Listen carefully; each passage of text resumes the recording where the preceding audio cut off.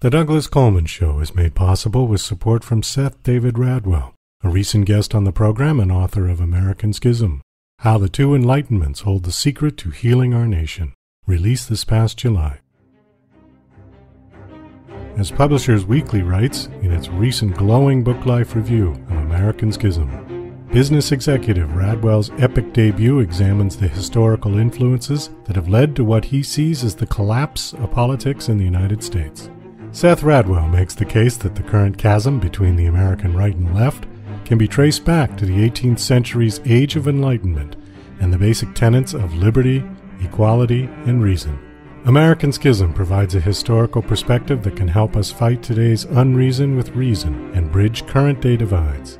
American Schism by Seth David Radwell is available at Amazon, Barnes & Noble, and wherever books are sold. For more information, go to AmericanSchismBook.com. It's time for the Douglas Coleman Show. Mr. Smooth and Savvy is joined by guests from all walks of life, from the entertainment industry to authors to political and social commentators, the famous and not so famous, the controversial and the light and fluffy. We have it all. Now, here's Douglas Coleman.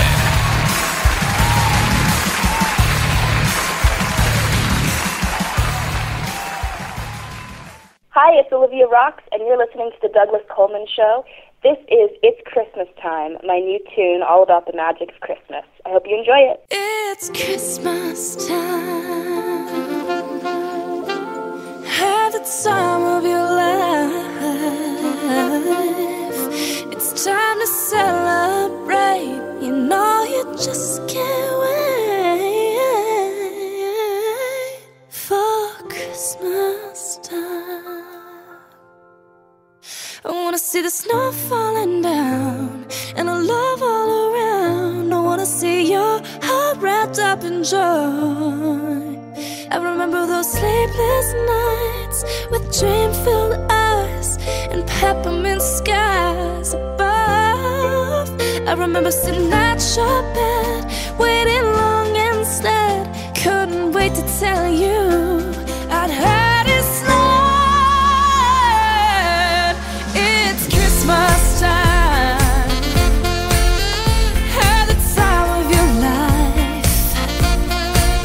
It's time to celebrate. You know you just can't wait for Christmas time. Christmas time. I wanna hear the bells on the tree, be with family. I only need you and I'm happy. I remember those sleepless nights with dream-filled eyes and peppermint skies above. I remember sitting at your bed, waiting long instead. Couldn't wait to tell you I heard it slide. It's Christmas time. Have the time of your life.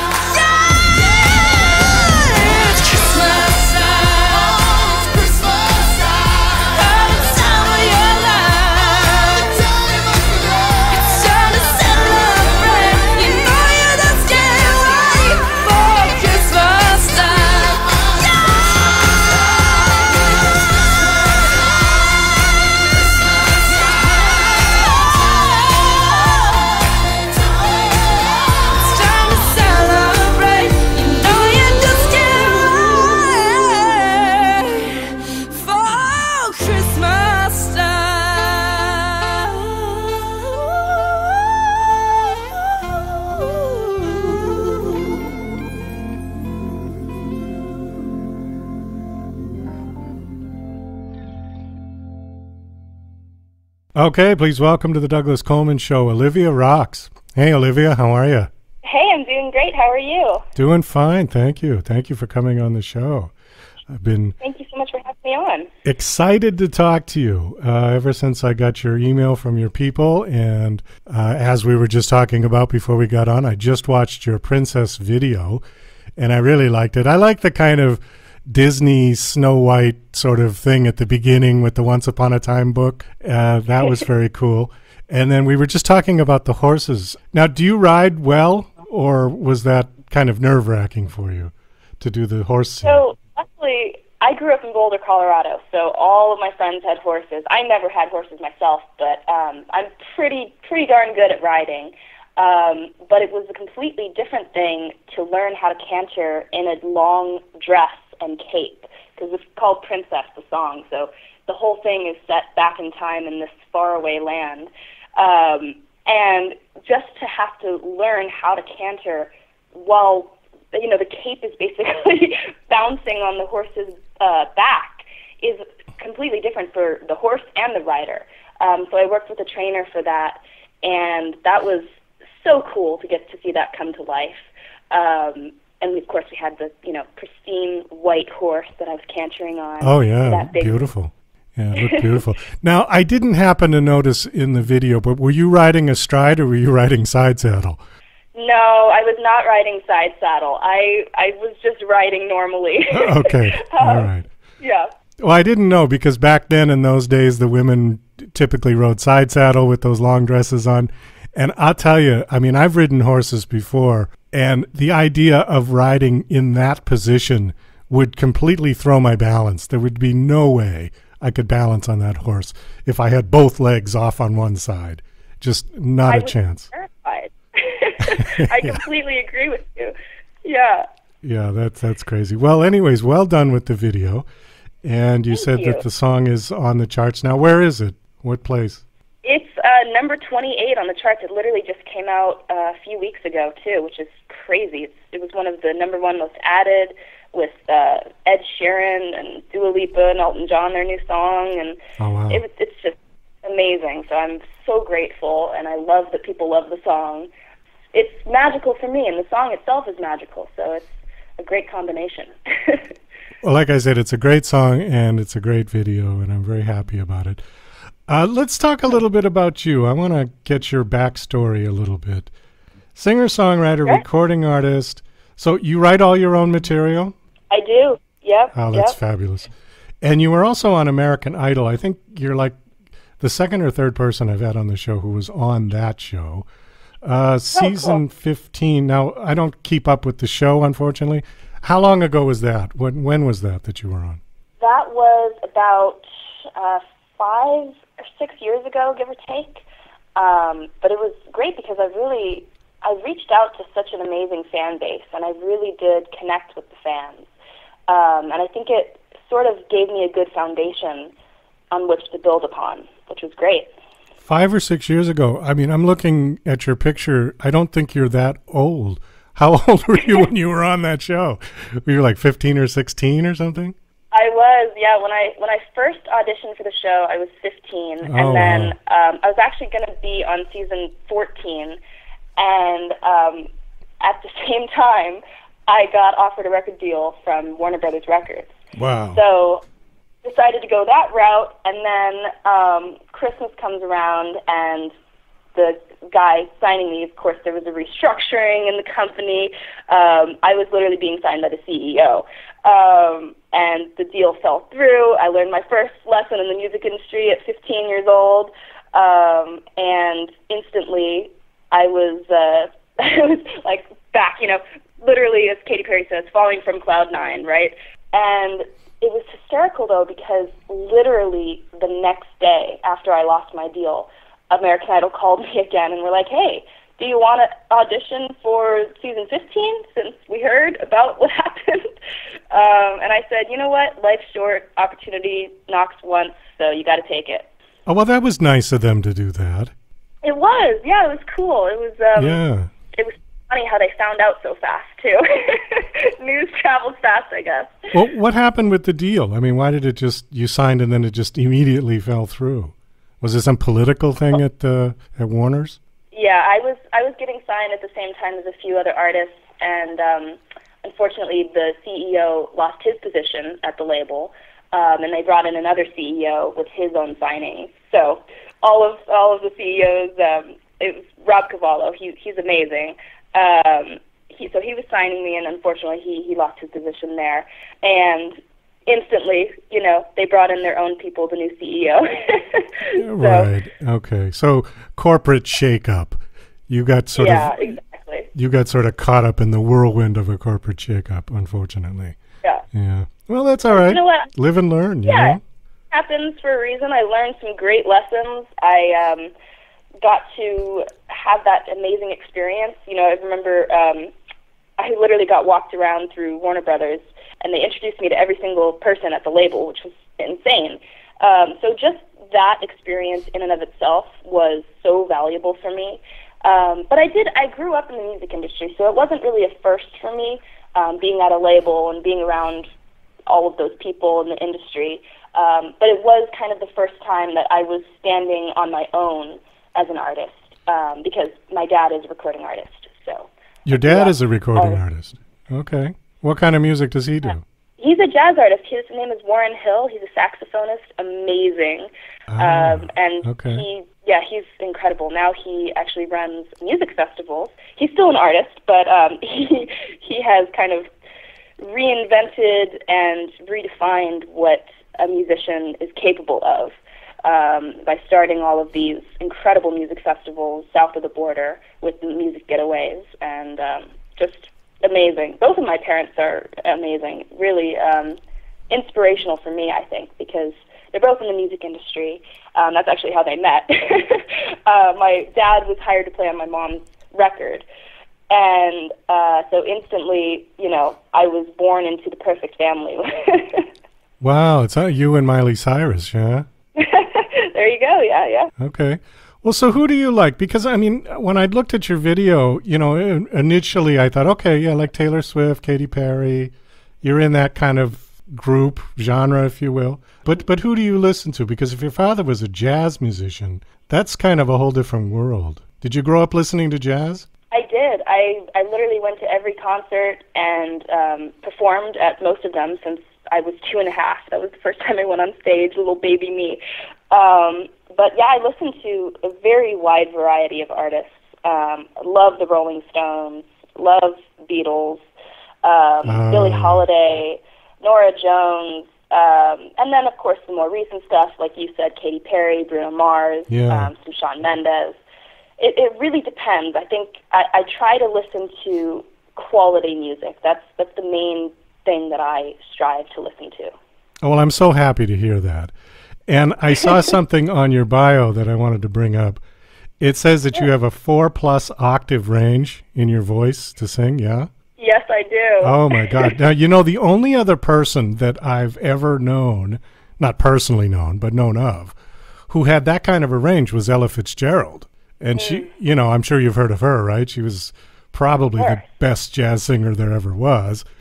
And, I mean, that's amazing. If you're in that group, you're in the sort of a royalty elite group of singers who can sing like that. Because, well, it's true. I mean, yes, I'm giving you a nice compliment, but it's also true because most singers, depending on, unless you're talking about opera, but most like pop singers and things, they might have 2 octaves at the best. And a lot of rock and roll singers, very famous ones like Kurt Cobain and John Lennon and people like that, they had 1 octave. It was a hell of an octave that they had. And they did a lot with that 1 octave, but that was their limit. James Taylor is another one. He's a 1 octave guy. Beautiful voice. I love his music. But if you've got that kind of range, that's unbelievable. And that's something I think you were born with. Yeah, it just came with your DNA package. I don't think people can take lessons to get 4 octaves. I really don't. I think that's something that just comes with your birthright. So congratulations on that. Thank you. So how did you? It's funny. Go ahead. You said Fitzgerald, and I was just thinking about I love vintage things. So you can probably tell from my music videos. I always do these like era music videos. But I have a very wide vinyl record collection. and I have so many Ella records. I absolutely love her. Well, you just got to my heart, because Ella is probably my favorite singer. My mother was a huge fan of Ella, so when I was a kid, and I mean, I'm probably old enough to be your grandfather. No. Oh, my gosh. Well, perhaps, maybe. I would have been a young one. But so my mother was listening to Ella Fitzgerald, and so when I was a kid, I got to listen to Ella Fitzgerald. And to this day, I mean, she's been gone for 20, 30 years at least, and she just blows me away. Every time I listen to her, it's like, oh my God, that voice. It's just phenomenal. You know? Right, and I love Summertime. That's like one of my all-time favorite songs, too. Oh, the real slow one she does? That real slow, oh God, that just sends shivers up my spine. Absolutely. Yeah. Well, you know, I'm so happy to hear that. I'm also happy to hear another thing on your bio, no auto-tune. Yes, yeah. that is true. That's true. I just think auto-tune's cheating. It's like steroids with the sports people. You know, you don't do that. That is just absolutely cheating. So either you can sing or you can't. Authentic music and having real artists and musicians on my tunes, and you know, having the integrity of the music, not just a little snare that's you know, that's all you hear the whole song, and then one other instrument coming in. I like to have the dynamics. Well, and also, I mean, I do this rant on my show all the time about how computers are overtaking the music creation. And if there's too much computer in the sound that you're hearing, the music loses its soul. The soul comes from the people, from the musicians, from the artists. That's where the soul is. That's what hits you in the back of the neck when the hairs stand up. And, you know, any computer-generated sound doesn't do that for me. It just sort of leaves me cold. So a little bit is okay, but, you know, you've got to have the basis of a great singer and preferably real instruments rather than just, you know, a singer with a pad on stage and all the sound is already, you know, predetermined. I like live shows. I always do. Always have. I saw this one thing on the news, and it was this artist that people were following, and they didn't realize that the actual artist was generated by some guy who created an AI. And it literally was a complete fake artist, digitally animated, everything about it. The sound itself was just put through all of these different voice simulators and then auto-tuned to be in the key that they wanted it. And it literally was not even a person behind the artist.